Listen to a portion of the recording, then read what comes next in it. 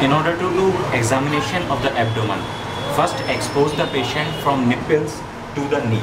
Here we are not exposing fully, as the patient mother is also standing here, and we will see the shape and size of the abdomen. Normally the abdomen should be the flat in size, and it should be scaphoid in shape. In cachexia patient, it is globular, maybe due to the fat, fetus, fluid, flatus or the feces.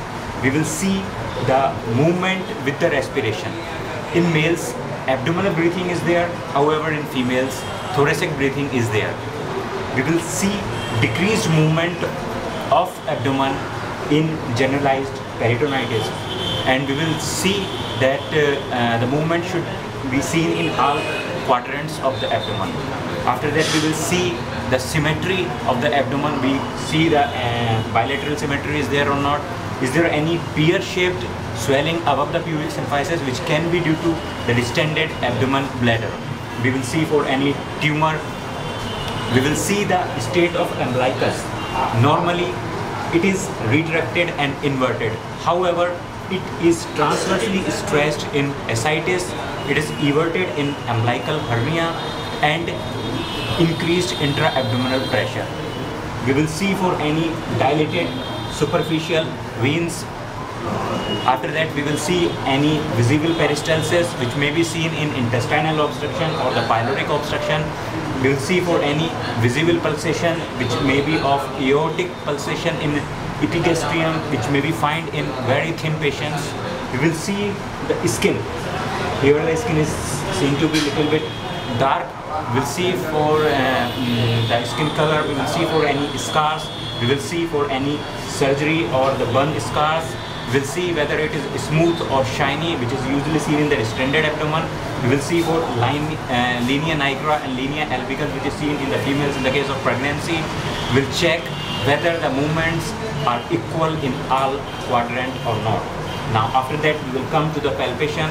In the palpation, first we will palpate abdominal muscles for any tenderness or any rigidity. After that, we will see the consistency.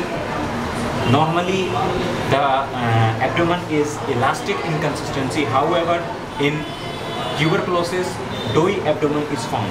Before that, we should make the hip thighs flex so that abdominal muscles relaxes, and after that we will see the temperature of the skin. We will see all hernial sites.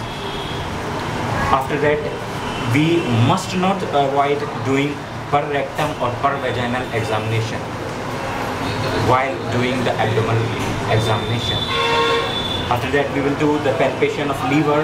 In order to palpate the liver, you should put your hands like this.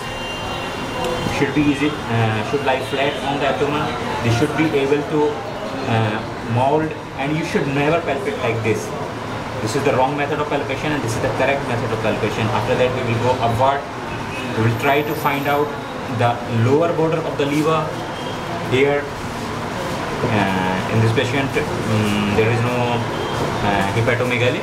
However, if you find any hepatomegaly, you should see the surface of the liver. You will see the margin of the liver. You will see the consistency. You will see for any tenderness, and you must palpate where the lower border of the liver is lying. And after that, you have to tell that it lies particular centimeter below the right intercostal margin. After that, we will palpate for spleen. In order to palpate for the spleen, you go from here this way and you palpate for spleen.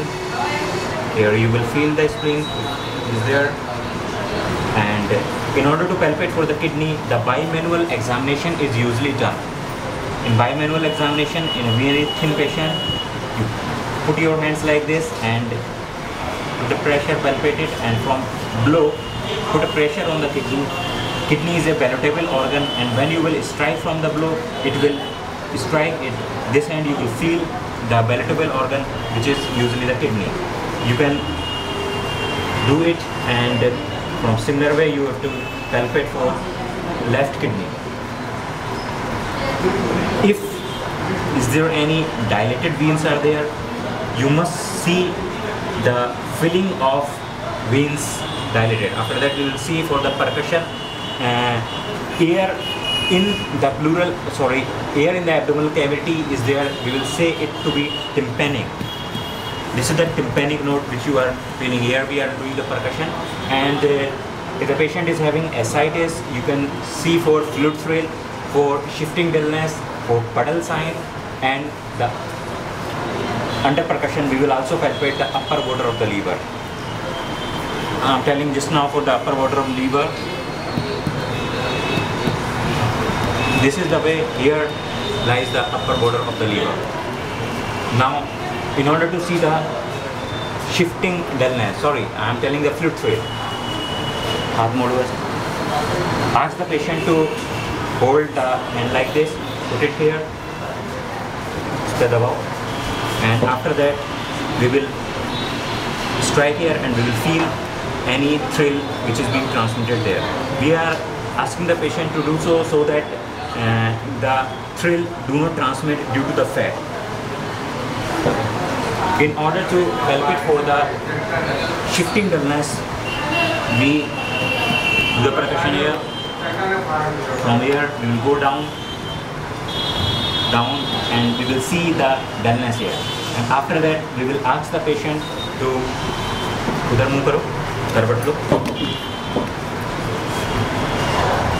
Ask the patient to stay there for about 1 to 2 minutes, and after that we will do again percussion here. And similarly, we will do the percussion till we find the dullness.